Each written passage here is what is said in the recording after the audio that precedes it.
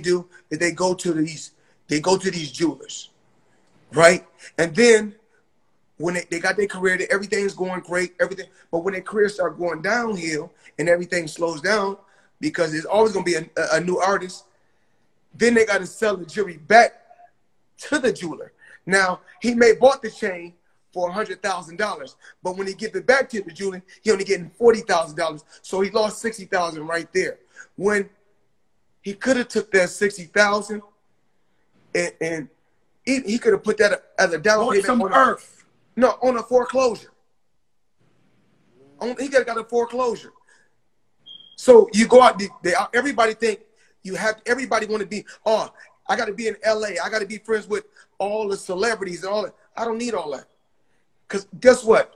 I got to where I got to, believing in me, not having no friends. So and that's what it takes for any winner to believe in themselves. Not even rap, not even boxing, not even just when you growing up.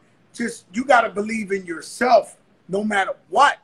You know what I mean? And if you want to survive, you want to win, you must believe in yourself. That is very important. And so the thing is this. A lot of times, like initially, when somebody go buy a house, like you go buy a house in Beverly Hills, and people initially, yeah, a person can get the house, but they can't maintain it because the taxes. You got to pay. The taxes is crazy. So, like with me, like I said before, you know, when you surround yourself, what makes me so smart as well as intelligent, when it's things that I don't know, I'm going to hire a person around me that does know. So, and that person has to have a lot of experience at what they're doing also. You know what I'm saying? So you go through some, you know, you go through ups and downs. And, you know, as far as like what my real estate portfolio is crazy. You know, my house in Miami, since I've been retired. You know, I just bought a $22 million house in Miami while I'm retired. So, like I said before, I got intangible income. And so when you're dealing with true businessmen, you're going to always... Has this guy, Al Heyman, helped you a lot in like guiding you like the... Because I know you... That's my father. That's what I'm saying. Everybody talks so incredible about Al Heyman. Can you tell me about this guy, man? Because they say beautiful things about this guy. Well, if nobody don't know, everybody know he's the original, because I gave him this name years ago. You know, that's the original Ghost. I gave him that name years ago. So what happened was this. He plays chess, and he don't like to be seen. He played the background, but he's unbelievable, unreal. I mean, anything that you want to do, I don't care what it is. So when Al stopped doing, Al was just dealing with it because he was doing concerts. He was doing concerts back in the late 70s, and driving Rolls Royces in 1980. So what happened was he done deals with Budweiser. He done the biggest deals. He done some of the biggest Superfests and all that. Budweiser, Superfest, Michael Jackson. I mean, the list goes on and on. But at one point, he had stopped dealing with rap music. But then when he got with me, I said, you know what? We could do the Lil Wayne I Am Money tour. We done that tour. So a lot of tours that Al do, I'm still involved. So it's a lot of things that goes on in music still right now that I'm involved in, and a lot of other businesses that I own, a lot of buildings and different things that I own that I don't even talk about. So even like when... Well, you know what, Floyd? You know what? I know you too humble, and I know you take care of a lot of people. I do know that you paid for George Floyd's funeral. Yes. And why did you feel like you had to do that? And what made you feel like I got to represent for this man and his family Well, for number one, his name is Floyd. I mean, he got Floyd in his name. That's just for starters. But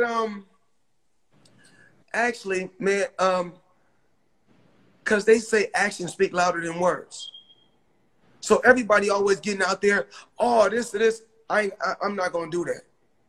I'm gonna be a professional, because a lot of businesses that got tore up are businesses that I own.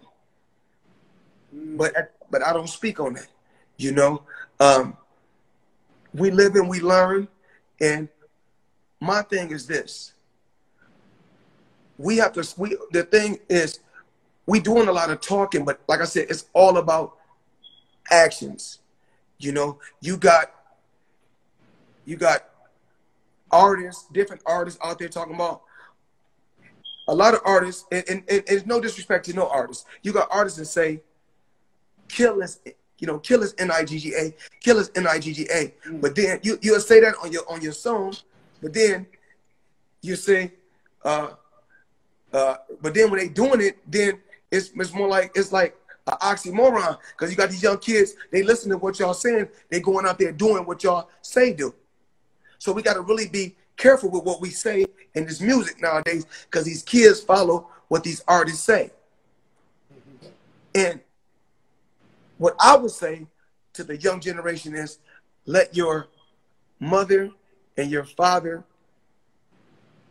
if they're doing something positive, I mean, let your mother and your father be your role models. That's right. Yeah, and because the music, music is art. Music is art. So it's entertainment. I personally feel like it's entertainment. Don't live your life beyond the music. But I feel like we have freedom of speech and we can say whatever we want. But I get what you're saying. A lot of people are small-minded and they might follow the wrong message. So I get what you're saying. Yeah. Right. But my thing is this: I love the hip hop world. And I want to live. Hip hop is going to live on, and I love it. And I will continue to support all the hip hop artists out there. I want to see them do good, because the hip hop world. Would you ever fight Conor McGregor again? Is that the biggest pay? I know you're the biggest paid guy, but is that the biggest attraction? If Floyd Mayweather says, "I'll fight anybody," what would be the biggest shit in the world? Well, I'm a businessman now. I already proved years and years ago that I was the best, period. I'm talking about pound for pound. I already proved all that. So at my age now, I'm a businessman. So I'm not going to be out there competing and fighting guys that only got a small city behind them. Like, you got a lot of American fighters good, but they got little cities behind them. I'm going to fight guys that got a whole country behind them.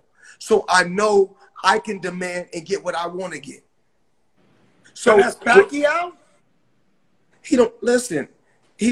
I made more with McGregor. Let me ask you a question. Listen, Pacquiao fight. Guess what? Everybody, hold on. Hold up. Once again, my faculties and everything that I got comes first. We just talked about your health is your wealth. That's right.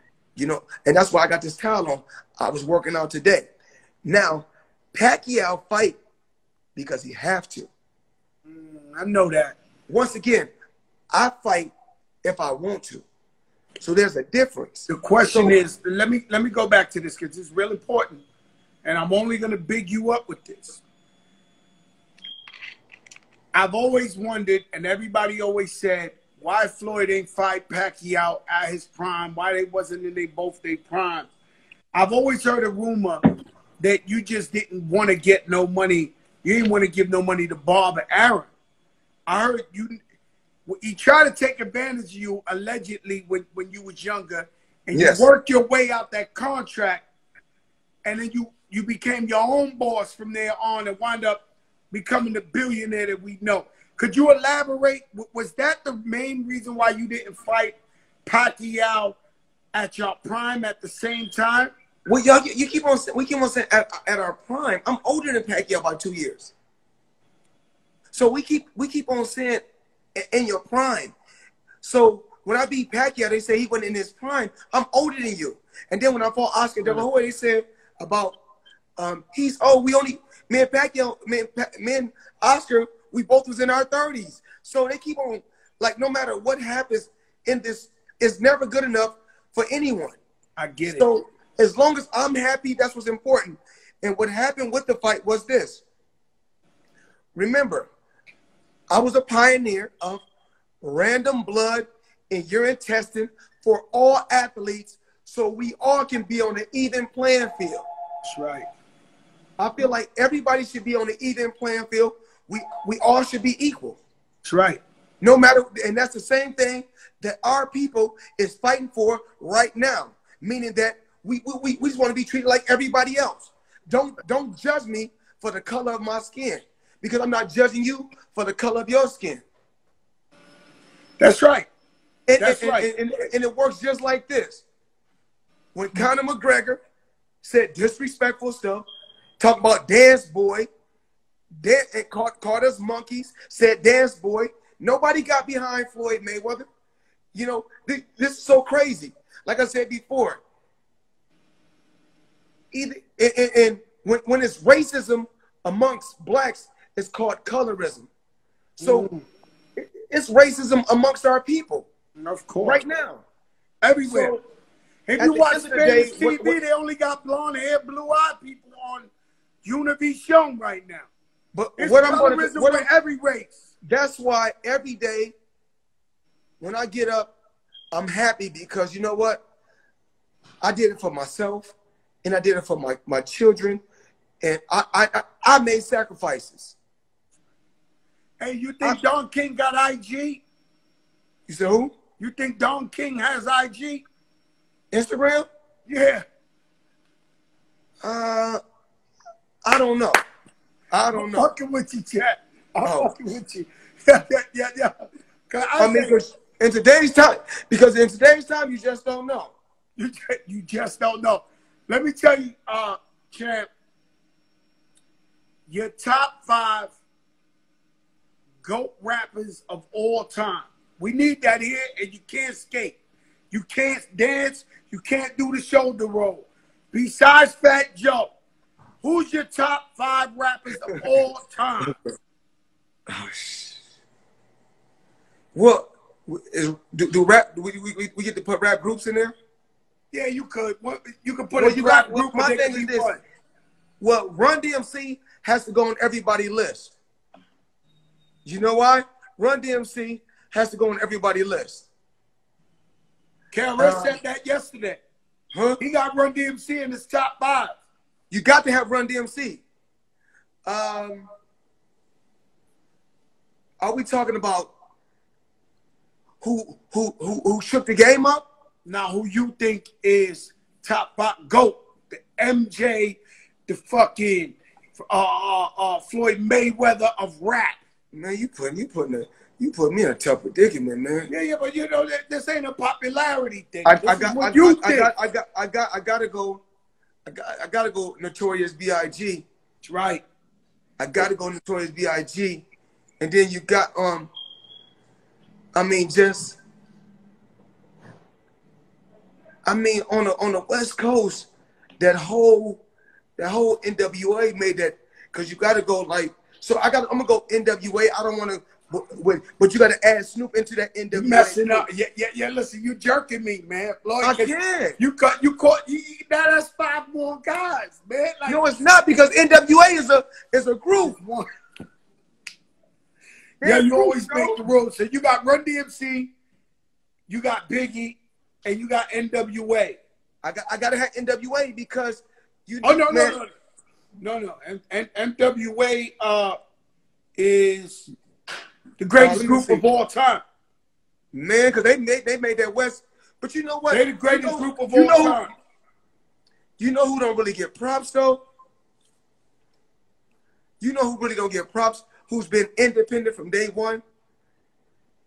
We don't ever get independent artists props. So I'm gonna have to give people like Too Short some props, because you know why?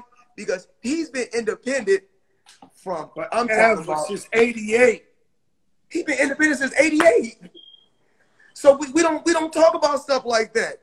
I mean, that's like he was on some some Floyd Mayweather stuff. No, he's still chilling. He can't. I hung out with him a couple of months ago before the COVID. He's still too short. Like, and then down in Florida we got it's so many down because 2 Live Crew made it music big down in Florida. I mean, I can't, man. You put me in a tough predicament. You got 4. You got Run DMC. You got NWA. You got Biggie. You got Too Short. Give me one more. One more. Oh man, I gotta go Lil Wayne. I agree. You can't. That boy's something special. Oh no, he's beyond special. That boy's something special. He beyond special, and they get mad at me because I always say he influenced this whole generation. Man, I say that, they get mad at me like I'm hating, but I'm like, yo, Lil Wayne is single-handedly the blueprint. Well, in today's time with the artists need to be able to make their hook first, and then you make your song off the hook. They make songs that don't have nothing to do with the hook. Now, you thought that was hard, right? So you said Lil Wayne, they're all over the place. Too Short, Run DMC, and NWA. I let you cheat on 2, but listen, I'm gonna make it harder. Who are the 5 greatest boxers of all time?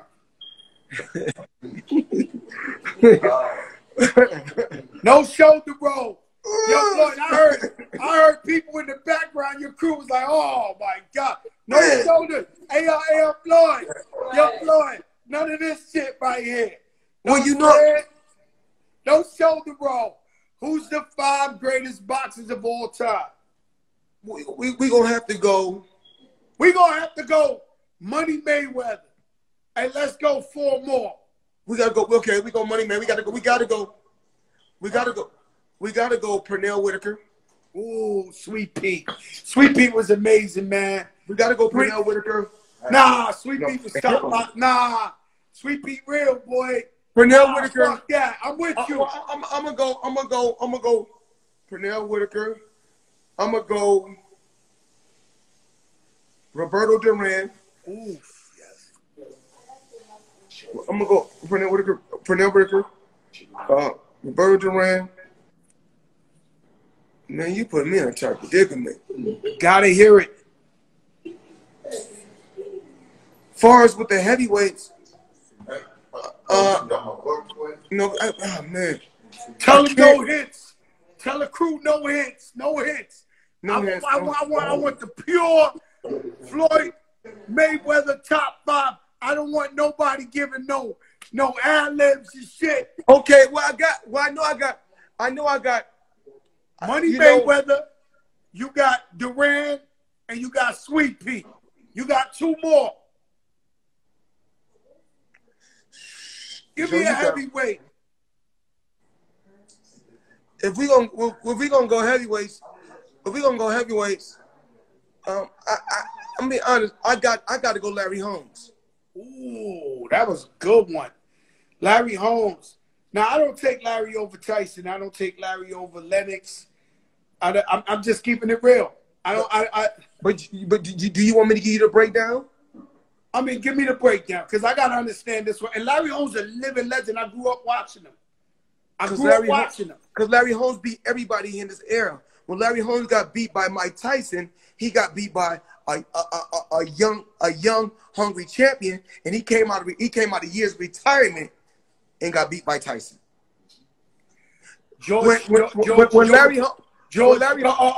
the Foreman grill? He came back 50 years old and busted on my homeboy's ass. Who? Your man that was nice with the left. George Foreman came like 50 years old. No, he knocked out a guy that went up. He knocked out a light heavyweight that went up to heavyweight. Michael Moore. Michael Moore was nice. But he never really had no chin. But George Foreman fought in Thriller, Manila. and came back an old man. But listen, in heavyweight is a little different from the smaller guys. Yeah. Because you just, as long as you got that punch.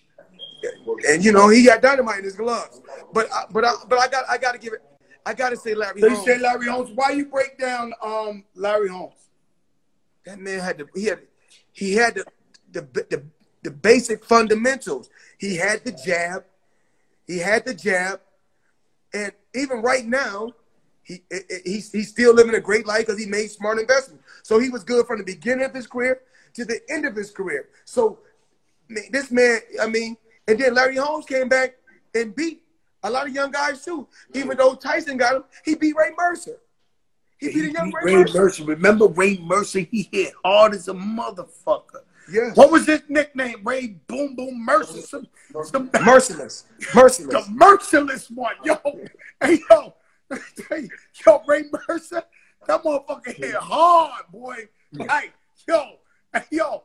All right, you got one more. Never. Oh, man. Aaron Pryor. Yeah. Aaron Pryor was good. He was good. Aaron Pryor was good. But the only reason why Aaron Pryor lost the fight was because of drugs. He lost only one fight because of drugs. And you know, that's what bothers me. Shout out my little man. I see him on here. I got a little man, Puerto Rican. His name is Edgar Balanga. He just knocked somebody out on ESPN. He's 14-0, 14 knockouts first round. Congratulations. And as just being an OG, because I don't make no money with him or nothing. You know, I try to tell him, you know, stay focused. He's focused and everything. But, you know, this game, man, we watch so many people come up, and the minute they get to where they almost could be, they fuck it up going to these clubs, the strippers, the this, the that. You know, man, and it's hard, man, because I know the lifestyle is crazy. Everybody jump on you, but you got to stay focused if you want to be a champion and want to be great. You know, it's the truth. Let me tell you something. I got Money Mayweather. I got Tito Trinidad. I got Muhammad Ali. I got Iron Mike Tyson. And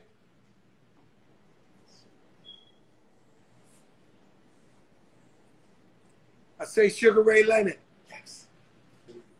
But Sugar Ray Leonard, first loss, Sugar Ray Leonard was a welterweight. He got beat by Roberto Duran, who was a lightweight. No, but Roberto Duran quit. And I don't. No. He quit in the second fight. Right. But he quit. I don't want to disrespect nobody. No. Because he was Mano de Tierra. He was the man, but he quit. Okay, let me tell you what Roberto Duran. Roberto Duran went from 135 pounds all the way to to 160. Let me see, 135. He won at 135. I think 147, 154, and 160. So I think he was the full-weight class. Let me tell you one of the saddest moments of my life. But hold on, you know Sugar Ray's first loss was to Roberto Duran. I know that. Okay. I know that, but let me explain something to you. One of the worst moments in my life, one of the saddest moments in my life, my sister passed away, but when we was a little kid, I was like 8 years old. Some boy was picking on her. He was maybe like 13, 14. And she called me. And I rushed him. And he body slammed me. Then I rushed him. And he tripped me. Then I rushed him. He punched me in my face. I fell on the floor. I rushed him like 8 times. And I remember looking at my sister. This guy's bigger than me. This is still a nightmare. And I said, Mama, Lisa, I can't. This moment haunts me to this day as a grown man, where I had to look at my sister and say, I I can't, mama. The man body slammed me 10 times in a row. I can't, Lise. It haunts me to this day. So when somebody gives up, I can't, champ. I'm going to be honest with you. I can't. The man gave up. I'm going to tell you something. I'm going to tell everybody on this social media platform. This is the biggest show in the game. Hold on. But money make. Don't get it. This is the biggest show. I'm going to tell everybody something about this. Ain't nobody messing with this shit. No, I'm gonna tell you something real on this social media platform, so for everybody can know this. You play baseball, you play basketball, you play football. You don't play boxing. That's a different creature. That right there will make anybody quit. That fight game is different. You know why? Because when a basketball player get hurt, he could take 3 and 4 weeks off. When you in a fight and you get hurt, you got to keep fighting. Ain't no, let me go sit on the bench. You go in for me. I win the you sit on the bench the whole year and you get a ring and you ain't done shit. Oh, you can't play boxing. You can't play boxing. That's a different creature. Let me tell you something. Look, I watch this shit. You know, I love when they do the little, where you come from, how you train and shit like this. So they get a guy to play from the Bronx. He box up from the Bronx. He tough. And I know his family. And I'm like, yo, this guy tough as hell. He come from the projects. And then they play the other guy's story. And they be like, this guy runs up mountains every day. He ate rocks for dinner. He this, that. I be like, yo, this guy got a problem. These boxing is an even playing field. These guys come from nothing. Get all of them.